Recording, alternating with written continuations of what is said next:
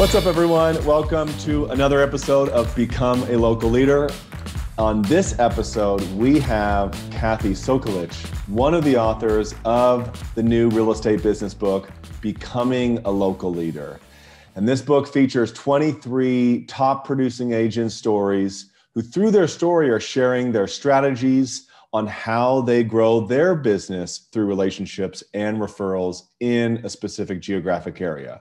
So this book was made for the agent who wants to build their business that way versus advertising and buying leads and chasing leads and door knocking and cold calling. So if that's you, if you want to build your business on relationships and referrals in your geo farm, in the area that you live in, you will love this book.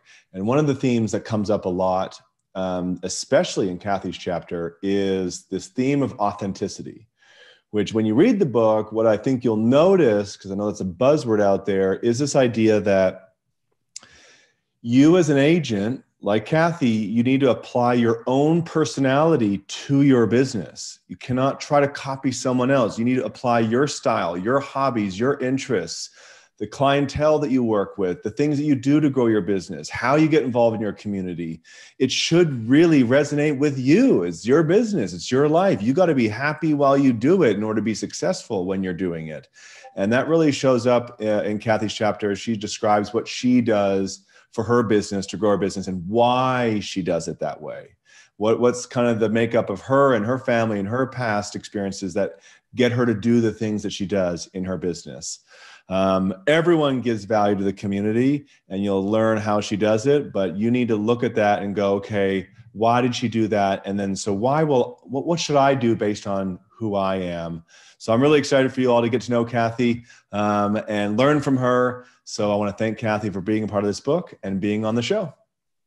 Hello, thanks. So why don't we just start with, the main message. You have a chapter, you explain a lot and you give a lot of tips and tricks and ideas. When you wrote that chapter and you gave, the stuff, what is the main message that you wanted to give agents? What are you hoping they get from your story?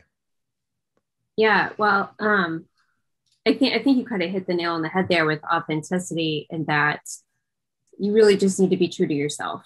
And that's kind of how I've lived most of my life and done most of whatever I find myself doing, whether it's volunteer work or my friends. I'm authentic in everything that I do, and I'm very choosy about what I do, and make sure that it is important to me. How do you figure out what evolution have you had in learning about yourself? Stay true to yourself. Well, what if I'm an agent? I don't even know what is myself. How have you figured out yourself and achieved self-awareness?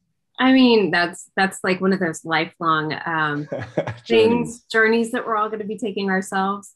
I don't know if I'll ever truly know 100% myself, but I mean, it was a lot of self-reflection, a lot of saying no to other people, and really figuring out why I chose to make decisions that I did. So, and for me, a lot of reading, different types of books. Therapy is always good to kind of dive into what's important to you and why you do the things you do. Strong believer in that. And just, having really open and honest conversations with your friends and your partner, I think is really helpful too. Let's talk. You talked about that in the book a little bit, and I think I know me, I am looking for what is the book? What is the professional? What is the question that can help me develop? Let's start with books. I know you share two in the chapter. What have been some of the best books for you and for your business, and why? Yeah. I feel like every book I pick up lately is the book that I was meant to read at that time. Like even now I'm reading one about, it's called Deep Work. So I'm reading that one about how to kind of focus on what you need to get done. One of the ones I mentioned is Atomic Habits. And I tend to be a little scattered sometimes. And so really having that step-by-step guide, I mean, he literally spells it out how to just be better at whatever you're trying to do. Like there couldn't be a better guide of how to change your habits. That one was really life-changing. And another one was, I don't know that I mentioned this one in the chapter, but Taking the Leap by Pema Children, just how to change your habits and take deep breaths and not to be reactive to your world around you. So much of real estate is really your own personal mindset and how you handle everything that comes at you, whether it's clients or issues with transactions. And, you're in control of how you react to situations, and being in the proper mindset is really important. Now you mentioned, working with professionals, having conversations with friends and family. What kinds of professionals have you found really effective for your life and for your business? And in the conversations with them or with friends and family, what were those conversations about? What were the questions that you were asking or them or trying to get answers for? As well, like as far as life in general, just finding a therapist that you can talk to, or friends that you feel you can be open enough when you say, I feel that I might react to certain situations this way. How do you think I could have handled it better? Or, always surround yourself with people that you admire and that you think conduct themselves in ways that are admirable to you. Like all of my friends are amazing. And they're my friends on purpose. Like I got to choose them and say, you bring out the best in me. So I want to learn from you. And as far as real estate, it's just having good mentors. My first brokerage, it was for a lot of the time, just me and my broker, and being able to really sit down and ask questions all the time about, am I doing this right? How do I do this? What would you do here? How do I grow? And then when I chose to go to a bigger brokerage, the level of support just exponentially grew.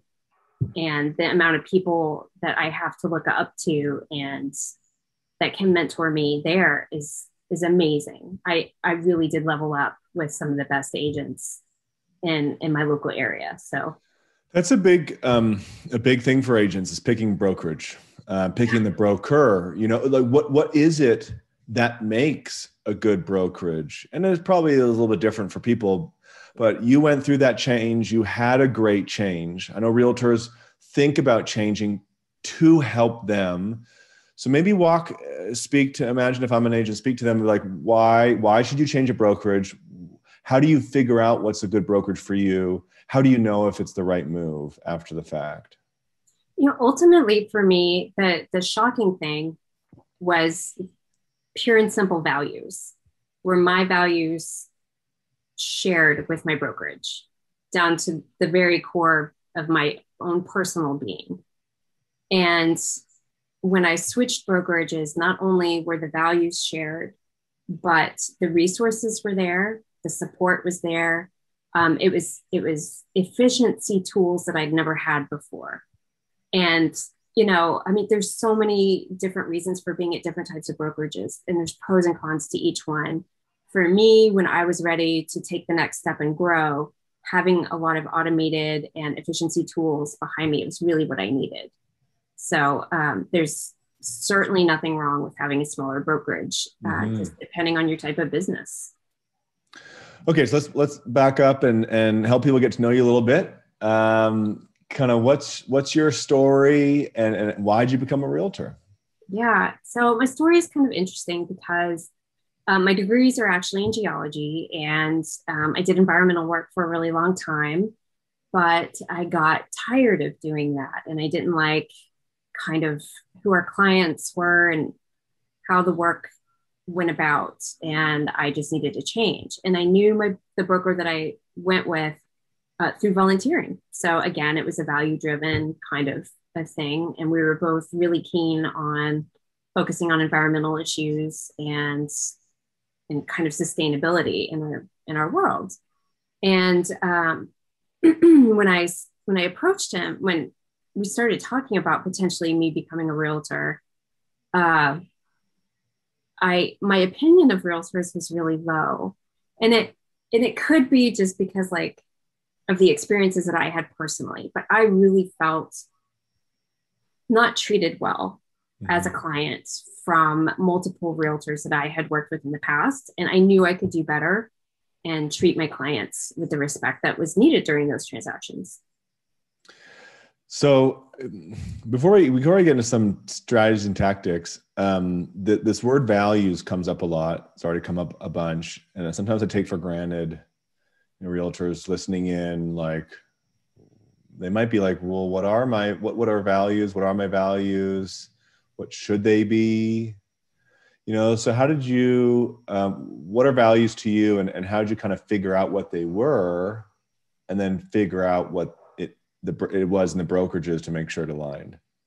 Yeah. And, it's a really hard question. It takes a lot of time, and a lot of realtors are busy a lot. They're either working a lot with transactions, or they're, trying to split the time between family and real estate. You have to make the time to do this work. It's very important. And you just dig in. And for example, for me, like I've just been guided through life, just trying to really focus on, am I providing the best person I can possibly be to the world? And just trying to purposefully work on myself over time. Just that's been like my whole life. I've tried to better myself. And when it came to really diving down, I knew there was a conflict with my old brokerage. And when I moved over to the new one, they just talk about it all the time. It is so important to have these values. We are community driven. We give back. We live here. We give here, et cetera, et cetera. And we were guided through different types of exercises, and we get to talk about what's most important to us. And really, for me, it comes down to integrity and dependability and reliability. That's kind of just the basis of who I am and who I want to be in the world. So, how do your clients experience your values, experience integrity, experience the alignment with you and your brokerage? Yeah, I think for me, it's very important to be very straightforward and to make sure that I'm very transparent in transactions. Because for me, I had a lot of distrust of realtors and the process of buying and selling homes. There was so much I didn't understand. And my other agents never explained it to me while I was going through transactions.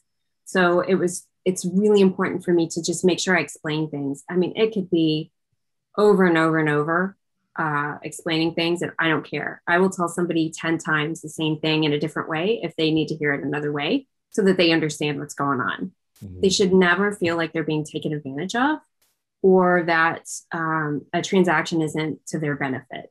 Like, buying and selling homes is so much money. It's people's huge possessions. It could be their life savings going into a home.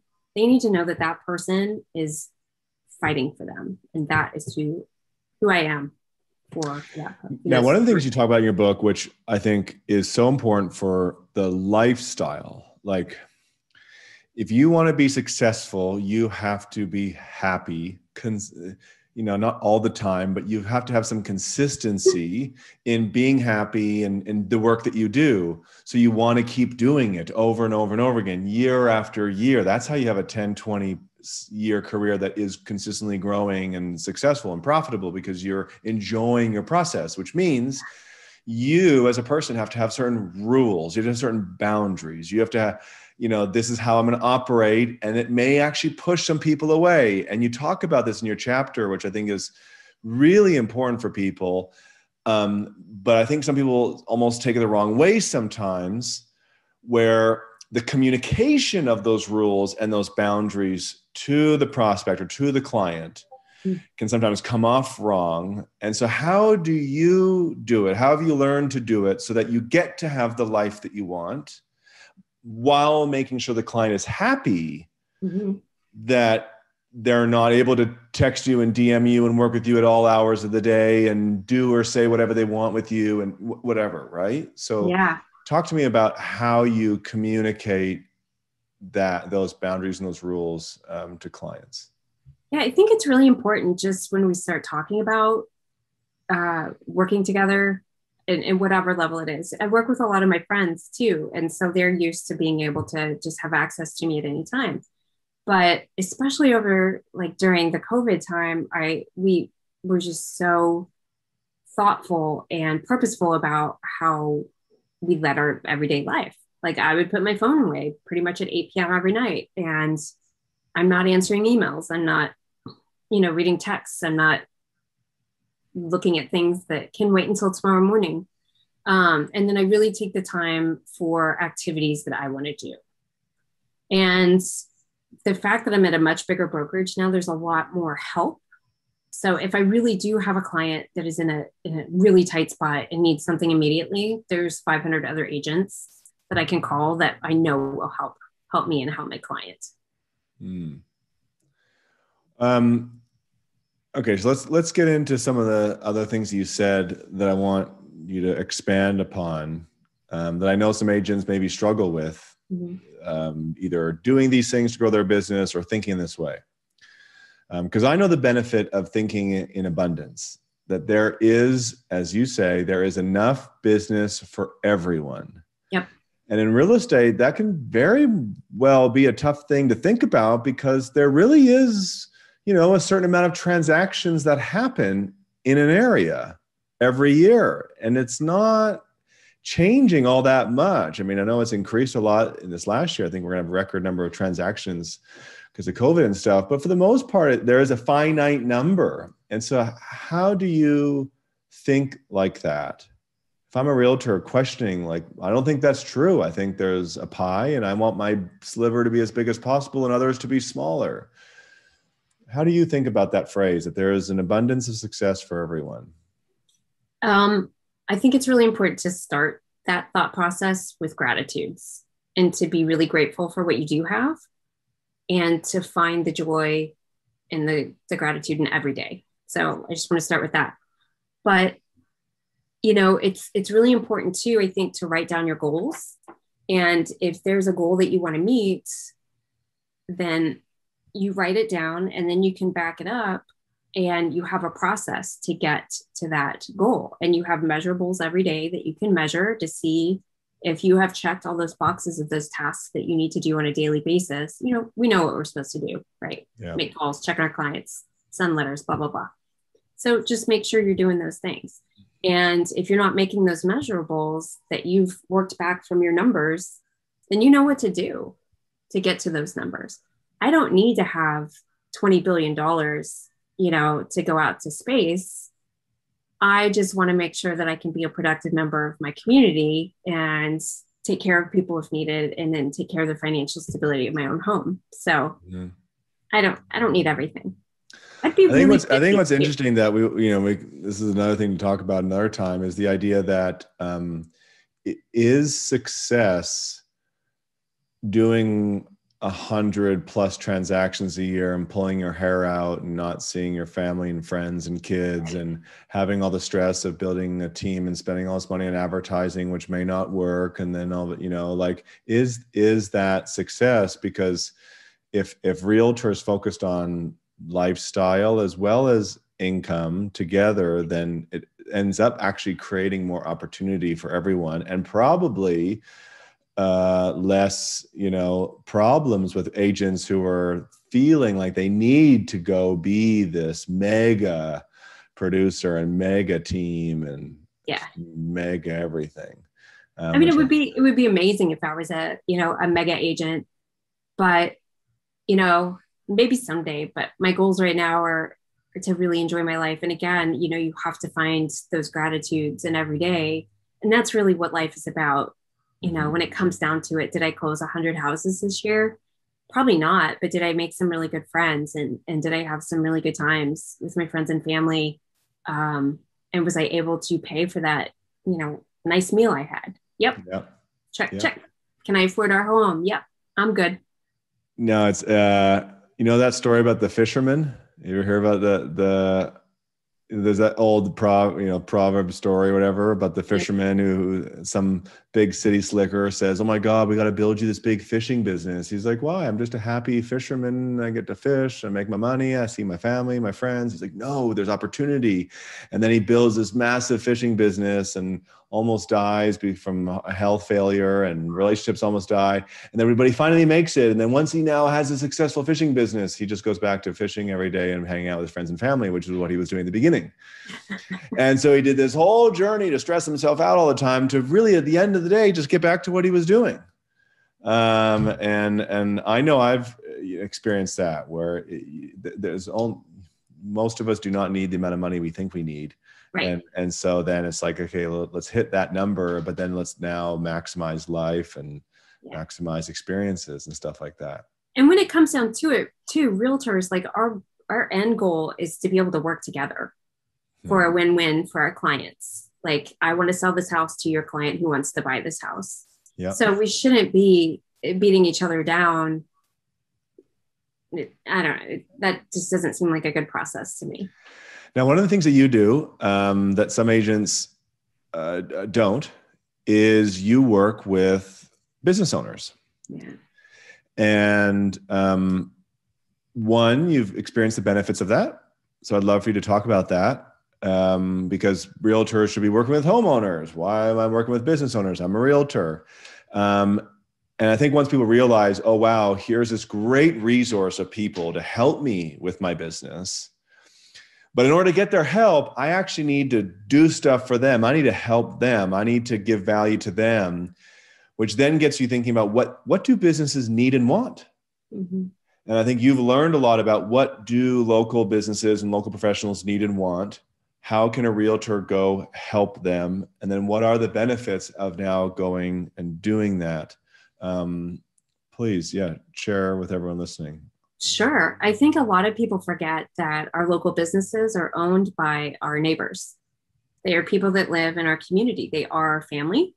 They are the people who keep our community going. They feed us, they clothe us, they provide us with, services and everything you can possibly imagine. And for me, being able to be a part of their own marketing to help support them is really great. Even before I became a realtor, I did everything I could to support our local businesses and get the word out. And did you know that this business opened? And did activities like that. So now being able to bring them in a whole nother way is so amazing. And we become friends and partners, and they're part of my network. So what do you find businesses are struggling with these days?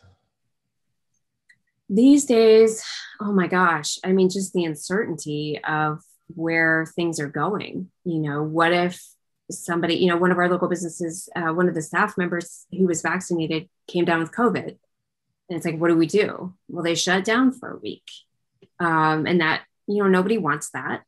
They need to make money and continue their business, but there's so much uncertainty. Or is the business that we had pre-COVID coming back?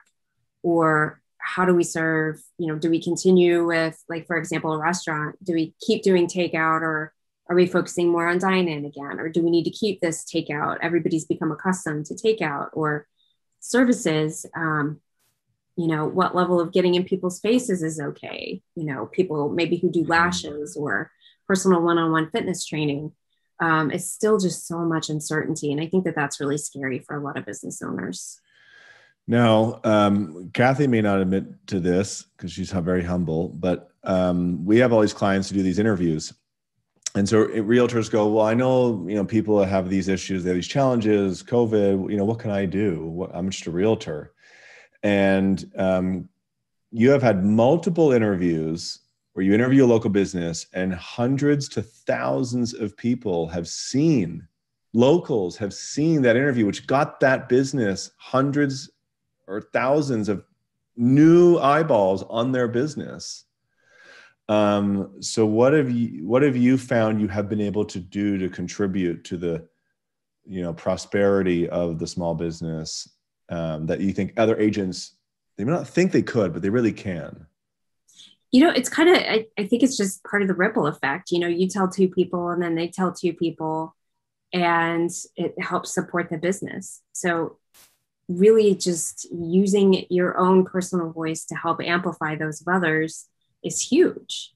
And you've built up this trust with your network. They come to you for recommendations, whether it be plumbers or AC or restaurants. And now we have this avenue that we can share the coolest businesses and the neatest stories of these people, and these businesses that people didn't even know existed, like a little neighborhood frame shop, that nobody knew was there because it wasn't in the strip center, or the guy that fixes amplifiers. It's little businesses that people didn't know. And then they're like, oh, I didn't know that was there. Or, oh, I wanted to try that restaurant, but I was nervous. But now I hear it's good. So I'm going to go. Mm-hmm.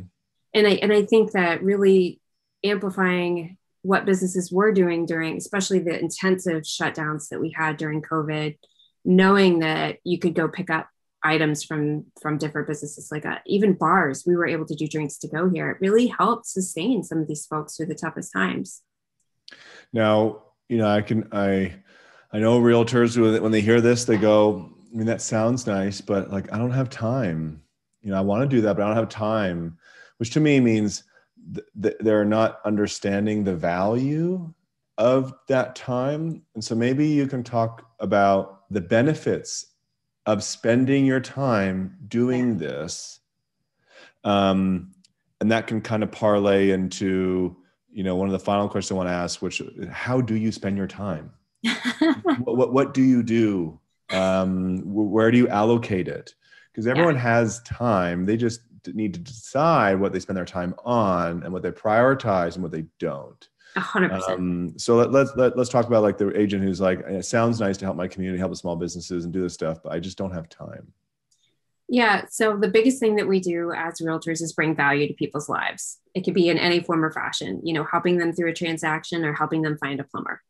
And the same thing applies to your local businesses, because again, they're your community, they're your family. That is part of our local, financial stability in our towns, is our local businesses. So what more value could you provide to your community than letting people know about these businesses? So as far as the way I spend my time, I'm pretty good at wasting time. I'm not going to lie. Like, I am no time block expert, but having some processes in place is key. And having pretty regular schedules is really good. Like I learned some really good things in Atomic Habits. I should go back and revisit it, actually. And even in Deep Work that I'm reading now, he's like, quit social media. You don't need that. Although as realtors, we would say, yes, we do. But just really be purposeful about how you spend your time. It's so easy to waste a half hour or an hour doing something that really could be spent chatting with a local business. It's so easy. No, I would agree. Social media is a tool, and I think realtors should use it to make their clients happy. Realtors should use it to talk to people, and realtors should use it to give value to people. But that's it. It's not for browsing. It's not for creeping, it's not for, just checking the news, It shouldn't be where you get your news. Because there's, and you don't need to be a influencer superstar. Everyone is allured by that. Yeah. And what I think is sad is everyone talks about it, and the people who are selling courses and things about services about social media are like, you got to do it. You got to do it. You got to go big. And it's like, listen, that's like someone saying you got to go become a Hollywood superstar. Like, very small percentage of people will actually become influencers, and everyone else is going to die trying. And so we should stop dying and start, using it differently or spending time in other ways. Because I know a lot of people that waste time on social media. Awesome. I look at a lot of cats on the internet. Why do you think agents should get this book, Becoming a Local Leader? You have your story, you know the other agents in our group who've written the stories. When you think about, if you were to do real estate all over again, you know, you're in your first 10 years, you're struggling, you're trying to figure it out. And here's this book, Becoming a Local Leader. It's not, hey, how to buy advertising and make a bunch of money, how to build $1 million real estate business. It's about becoming a local leader to grow your real estate business. Why should I pick that up as an agent? I mean, as an agent, you are supposed to be the expert in your area. You're supposed to know what's going on, what's coming up, what's being built, what different neighborhoods are like. You are the local leader. What value can you provide to your community, your sphere, your clients? Ultimately, I think that that's the biggest thing. And I think that's probably what I struggled with when I first started. And we all have different levels of self-doubt and what we actually can and can't provide and what we're good at. And just having the confidence of knowing that what you have is something that is something to give is so important. And having faith in that in yourself, I think is the first step. Now, I know a lot of agents, because there's one of the authors in his chapter, he says, you know, there's Baskin Robbins' big thing is 31 flavors of ice cream, and there's hundreds of flavors of realtors. And so there's going to be realtors. And that's the thing is you see these, again, people on TV and people on the big stages and stuff. And so a lot of agents, I think, are like, well, that's not really me. And I'm excited that a lot of agents might read the story, your story or other stories and go, that sounds more like me. And so if they read your story and they go, hey, I feel like I resonate a lot with Kathy and how she does business, how she thinks, I have a similar story to her, similar interest to her, and they want to get in touch with you, either to learn from you or to build a relationship with you, as agent-to-agent referrals are big. How can they get in contact with you? Yeah, get in contact with me. You can find my Parkbench site.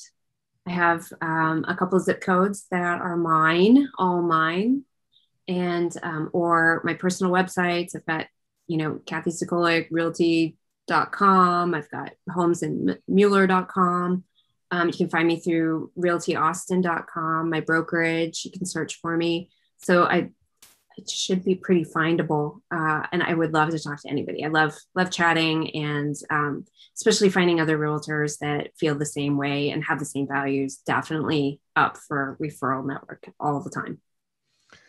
Well, I want to thank you for taking the time for this interview and being a part of this book project. We really do hope that agents, when you focus on being a leader of your community, the real estate business will come. Everyone has experienced that. If you focus on relationships, you focus on giving value first, people will use you, they will refer you. And I think, you know, we need to get agents to stop, because when they do advertising, they become transactional.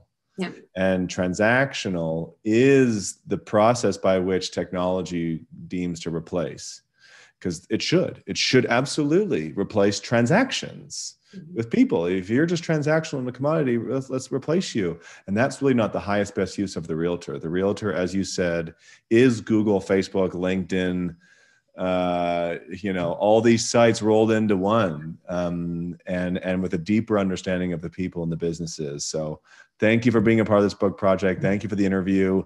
And anyone listening, if you want to check out more interviews, subscribe to the YouTube channel, check out the other interviews, and get the book, Becoming a Local Leader, so that you can be a leader in your community and have a great real estate business. Thank you.